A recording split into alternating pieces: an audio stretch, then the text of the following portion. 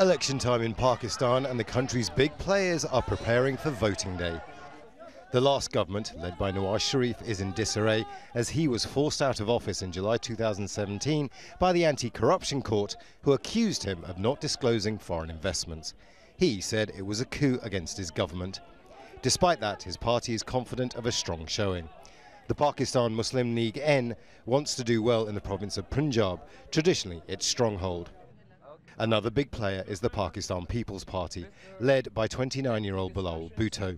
He inherited the party leadership after his mother and former Prime Minister Benazir Bhutto was assassinated in 2007. The party's popular in the southern Sindh province, and he hopes a good result there will give his party a say on the national stage. Then there's Imran Khan, the former cricketer turned politician. His party held mass rallies during the government's last term, accusing it of corruption and electoral fraud. Some pundits suggest his Pakistan Movement for Justice party could be in line for a big win this time around. But behind all of this is Pakistan's deep state institution, the armed forces. It is said that without army support, no party can form a government. But the army says its role is simply security and stability.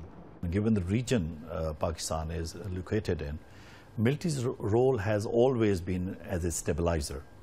And to be honest, we can say that if helpful to facilitate or create conducive environment, peaceful environment for any type of event.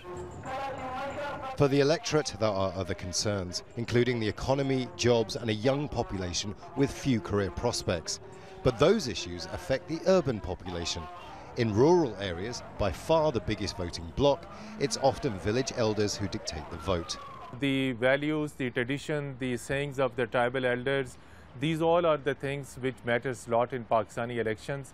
And a common voter definitely, despite whatever promises given by any political leader in a public ground or in a public speech, right? So that may not matter.